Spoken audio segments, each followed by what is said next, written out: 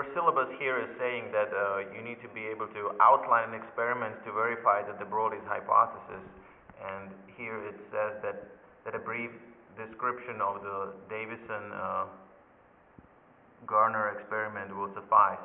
That's the experiment that they performed with the crystals, and they were bombarding the crystal with electrons, and they heated the crystal, and so then it behaved as basically as a lattice on which the electrons were diffracted. Or I think you could also use here the double slit experiment with the electrons that also proves or is verifying de Broglie's hypothesis. Now on this part in here which says that a student will solve problems involving matter waves, and here it says that, for example, students should be able to calculate the wavelength of electrons after acceleration through a given potential difference. In your book on page 337, the calculations are showed there. I also wanted to show them to you right here. Basically, in all of these problems with matter waves, you start with the idea of waves being particles. So here's an energy of a wave being equal to the energy of the particle given by the Einstein's equation m times the velocity of the particle squared. And then, you can do some, here it says that you should be able to calculate the wavelength. So I'm changing the frequency into wavelength,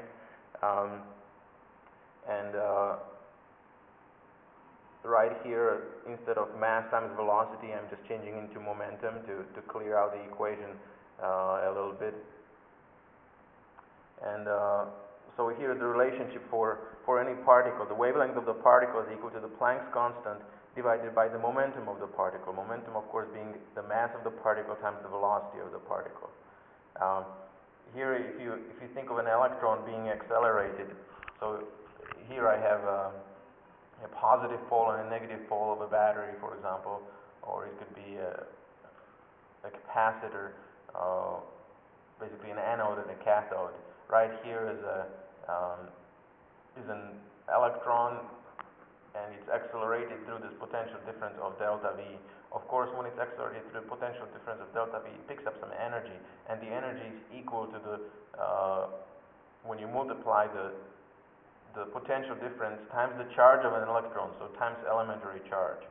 Okay, and okay, so I have it here. So we can say that the energy of the electron, the kinetic energy of the electron, 1/2 mv squared, is equal to the energy that it picked up because of the potential difference, so as it was accelerated through the potential difference. Okay? Now if you do some mathematics in here, just I'm trying to, on the right side, I'm trying to get the momentum. So right here, I put the 1/2, I took the 2 on the left side, and then I'm multiplying both sides by the mass of the electron to get momentum of the electron squared on the right side, and then of course you square root, and so we have the momentum of an electron given by this equation in here, the square root of 2 times the mass of the electron times the potential difference times the charge of an electron. You have that on page 337. Let me show that to you right here. There's the equation for the momentum of the electron right there. And so then you take that equation for the momentum of the electron and you shove it in here into the wavelength being equal to Planck's constant divided by the momentum. And then you end up with this equation right here. So that's how you calculate the wavelength of a particle, of an electron, for example, knowing through what potential difference it was accelerated. You, of course, have that equation in your book right there.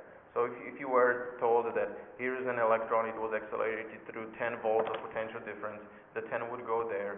This is the elementary charge, so 1.602 times 10 to the negative 19th coulombs. This, of course, is the mass of the electron. You would be given that, or whatever particle it might be. It could be a proton, and the proton was accelerated through some potential difference. You know the Planck's constant, so you can calculate the wavelength of that particle. And you use this equation to start with right here when you are working out any problem with matter waves. So this would be your starting point if you don't remember the equations. If you're given the equations for the for the wavelength right here, if you're given this equation for the wavelength, oh now it's blurry. Okay, this equation if you're given this equation, you don't have to, start deriving this equation. But don't worry if you don't have this equation.